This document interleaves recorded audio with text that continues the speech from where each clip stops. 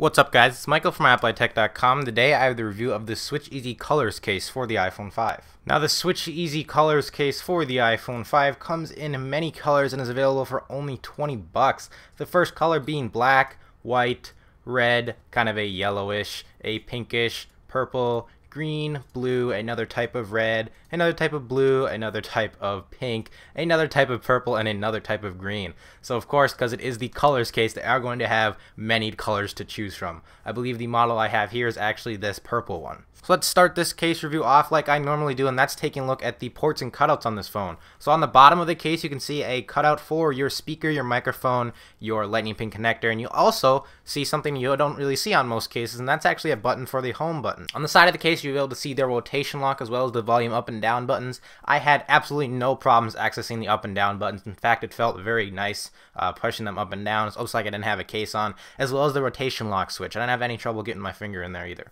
On the top of the case you can see a button for the power button. I also didn't have any problems using the power button with this case on. You can also see the FaceTime camera is completely exposed, so you have no issues with that. And overall, the power button, the FaceTime camera, no issues at all. There's also a medium-sized cutout, I guess you could say, for the camera on the back. I also didn't have any problems taking pictures with this case on. This is a silicone case, so that means installing and uninstalling the iPhone 5 is very easy. All you're going to want to do is slip it in and you're good to go. Taking the iPhone 5 out of the case is also probably the easiest thing I've done for the cases I've reviewed for the iPhone 5 so far. Because it is silicone, it's going to pry one of the corners off and then just pull the iPhone 5 out. It's really nice if you're someone who switches up cases a lot. Now you guys may not know, but I also really like silicone cases, mainly just because they feel good in the hands to hold, and overall they're just nice to hold. Although they do attract a little more hair and stuff and it's harder to take out of your pocket because it just grips more, I really like silicone cases. They're also very good for drop protection because they pretty much form to anything you drop on. So if you drop it onto a table or something, it's just going to form to that and protect it.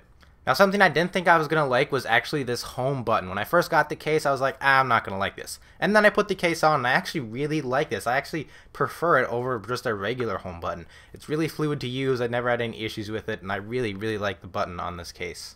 I also really like these jelly coating volume buttons as well as the power buttons. They basically feel like you don't even have a case on. They're very responsive. And if you've been watching my videos for a while, you probably knew this was coming, but yes, it has a lay on the table design. Absolutely love it when cases have these. If the case doesn't have a lay on the table design, I pretty much don't even use it at all. This one does have a lay on the table design, and it actually fits flushly enough to the phone where it's not going to get any dust or anything in between, and you can lay it on the table safely without it scratching your screen. I love lay on the table design cases. Now also included in the packaging for this case for free was a dust protector for your charging port and headphone port. Now this thing is also made out of silicone, very easy to install, and it's also very easy to uninstall, and it also sits very flush with the actual case. You won't really even notice it's there, and if you ever need to charge it using a third-party adapter, it won't fit in there. You just gotta take the dust protector off and you're good to go. Now here's just a closer look at the actual home button on the case. It does raise the home button just a little bit, not too much to really even bother you, but you will notice when you're using your thumb. But this is actually something I like. This is really just personal preference. If you have a local Best Buy by you or something like that, go ahead and see if they have the colors case in and go try this case on and see if you like the home button. I absolutely loved it. Otherwise, this is pretty much going to conclude my review of the SwitchEasy Colors Case for the iPhone 5.